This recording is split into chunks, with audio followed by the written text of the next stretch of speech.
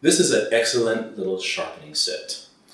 It has all the parts and accessories to cover 90% of your sharpening. Whether you're a beginner, just learning how to sharpen your tools, or you've got a lot of experience, but you want to raise the bar for what you use for sharpening your tools. Here are all the parts that make it so excellent.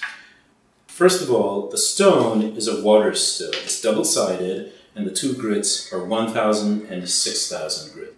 It sits in this nice little cradle, and underneath that is a tub for holding the water. And the primary job here is to keep the water right where it belongs, which is under the stone and off your work surface. You can quickly access it to re-irrigate the top of the stone whenever you need. Hidden underneath, knife jig and a bulb, which is for just picking the water up out of the reservoir and re-irrigating the surface. The first thing you need to do is fill the reservoir clean water. You want to get the stone saturated first and soak that water up. After a few minutes on the bottom, I'll turn it over just to make sure the entire thing gets fully saturated.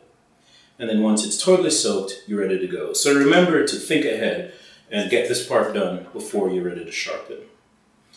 We pick some of the water up, but make sure there's water sitting on the top.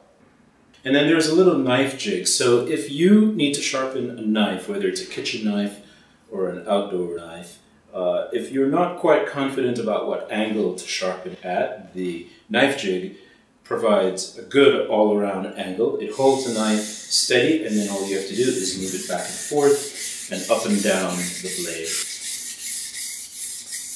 One last piece is this little Nagura stone that has its own little spot right there in the reservoir. Its primary job is in between sharpening tools to rub down the high spots to bring the stone back to level. Because as you use it, which is normal for a water stone, you always create a little trough in the center. So this stone's job is to keep the stone flat for you.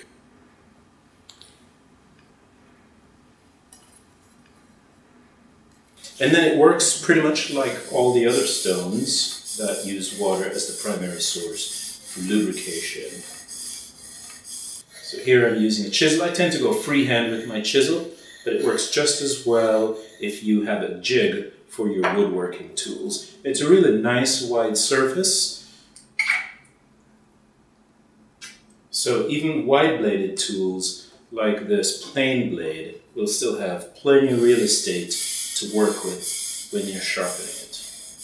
It's an awesome kit that has become an important part of my workshop, mostly because it allows that time between when I stop working to touch up my tools, get it done, and start sharpening again to be a lot shorter, because it's such a handy kit that has everything I need.